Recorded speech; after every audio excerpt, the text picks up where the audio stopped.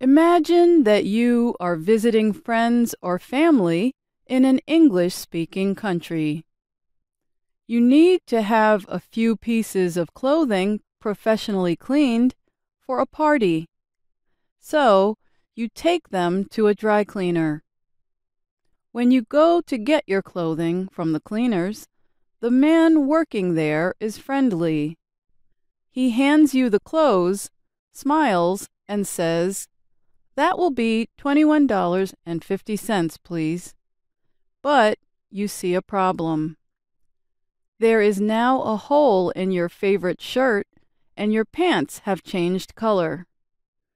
You are very unhappy. But how do you express this effectively? Most of us do not enjoy complaining, but sometimes we must do it to get a solution. In this Everyday Grammar program, we will tell you how to make a complaint in English. An effective complaint often has 3 steps: explaining the problem, stating your feelings, and asking for action. The first step is to explain the problem.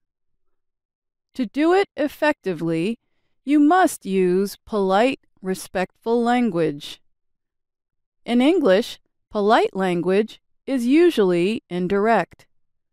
For example, if you are at a restaurant and the server forgets to bring your drink, saying "you didn't bring my drink" may be too direct. It may sound critical and cause the server to become defensive. So, here are a few phrases you can use to politely explain your problem. Let's start with "I think you may have." Oh, hi. I think you may have forgotten to bring my drink. Here is another opening line. "I'm sorry to have to say this, but..." Hi, how's it going? I'm sorry to have to say this, but I noticed some damage to my clothing.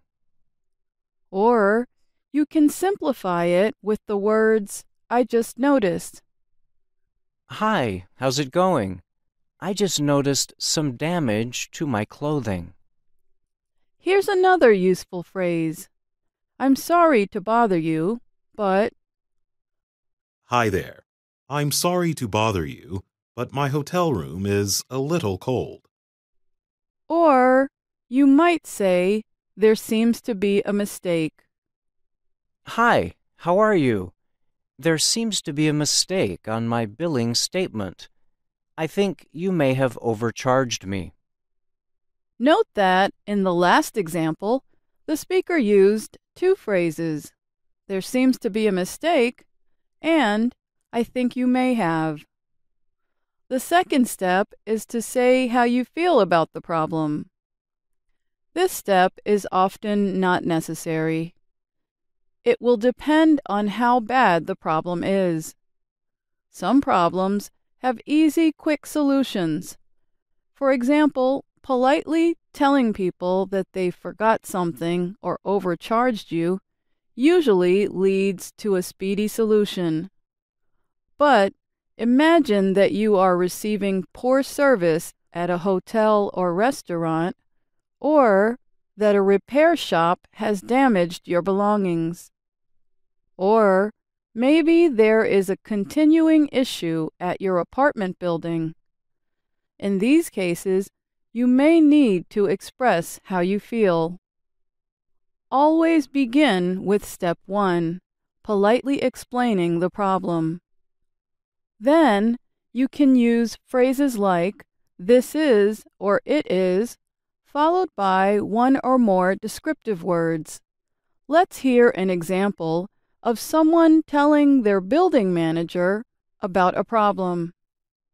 Oh, hi, Vanessa. I'm sorry to have to say this, but there is still a mouse problem in my apartment. This has been an issue for 3 months now.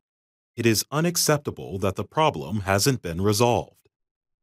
This was a continuing issue, so the speaker used step 2. But again, use your best judgment to decide whether this step is needed.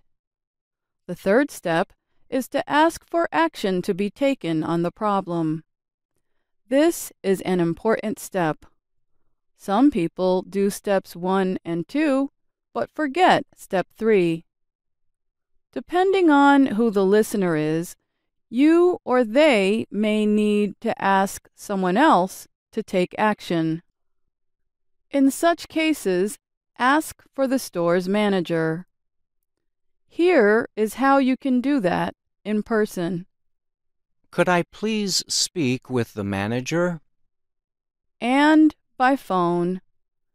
Could you please redirect my call to the manager? Other times, the listener can solve the problem themselves. You can use indirect questions to ask for action. Listen to a few examples. Would it be possible to reimburse me? Is there any chance you could turn the heat up? You can read more about indirect questions in a past Everyday Grammar program. Now, let's put the steps together. Let's hear a short exchange about the damaged clothing. Okay, that'll be $21.50, please. Oh gosh, I just noticed some damage to my clothing. The shirt has a hole and the pants have changed color. I cleaned those myself. I don't remember damaging anything. But these pieces are new and I've only worn them once. Is there any chance you could reimburse me? Let me get the manager. Well, we don't know how this dispute ends. But we know the complainer was polite and used steps 1 and 3. Using step 2 might depend on the manager's response.